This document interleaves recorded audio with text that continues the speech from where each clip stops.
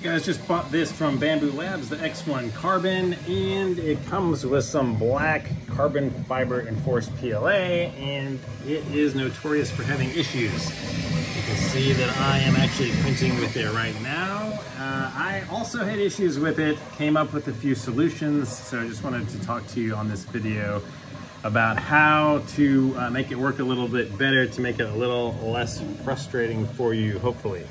So the first piece of advice I have is one thing you can actually print is this thing that goes inside the spool, because the carbon fiber is actually really light, and this thing that goes in it, I'll show you in a minute, and it helps weigh it down to give it some weight to the roll here, so that is helpful.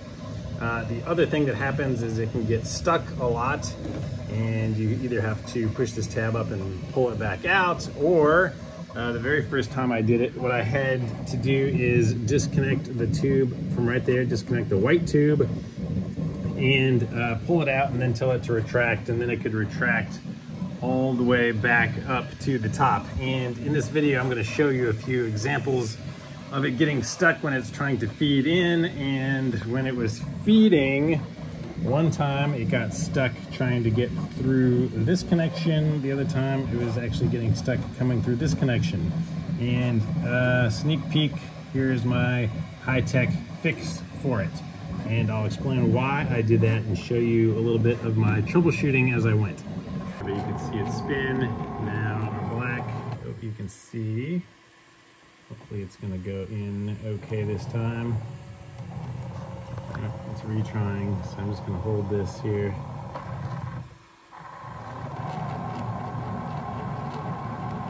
I hold this one last time when I tried to go through, it worked. Never got that far this time. Alright, sixth time, it's flashing, so that is, it has a problem.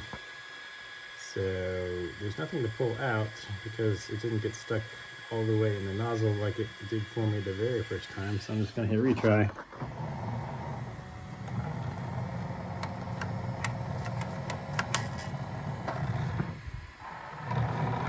I'm just going to hold it at an angle up a little bit this time.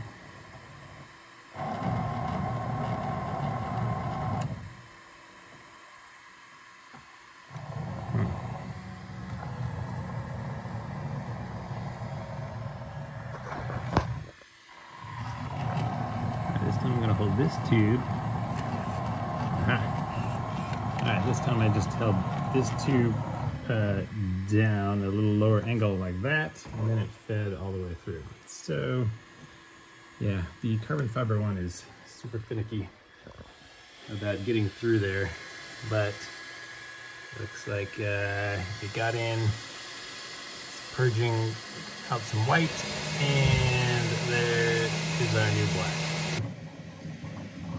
Alright, when this print is over, I'm gonna have the black cord go on the inside of the white here.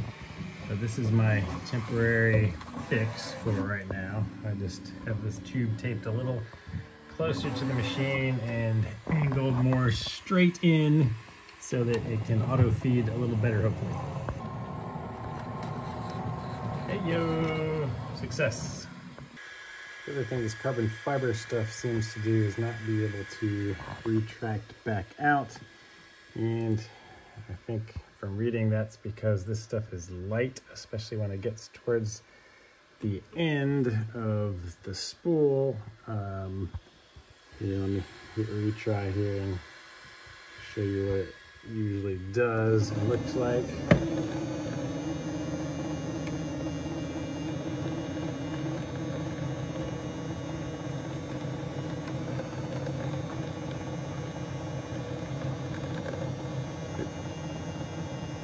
It seems to be retracting it just fine.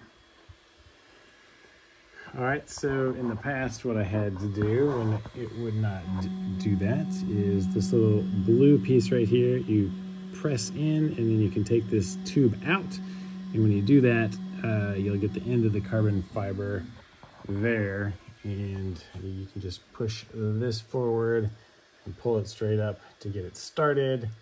and pull it out of there. So one of the solutions for this, I'll put a link to this print.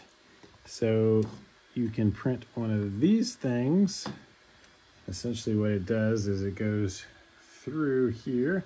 You can fill this up with silica beads, and it adds weight to the spool. So it will keep it from rocking up, because what it was doing before is this whole spool will rock up and it'll hit the top of the AMS or just hang out up here if you don't have the lid on and the motor is not strong enough to get that there. So solution is print one of these, fill it with silica, put it in between the spool, and with that in there, it's going to add enough weight to hold it in place and let it retract.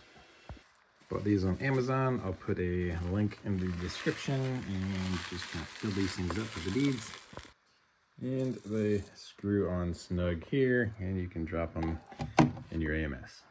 Hope that was helpful, guys. If it was, please give it a thumbs up. Subscribe to the channel. I got another video coming out that explains how to set this up for rookies. There's a lot of really good setup videos out there already, but there is nothing that combines all of the little tips that I found really helpful in my couple of first days of doing this. I had to do a lot of research on my own, just wanted to kind of combine it all into one video. So when that's available, click on this link up here and you'll go check that out. So without further ado, see you guys on the next video.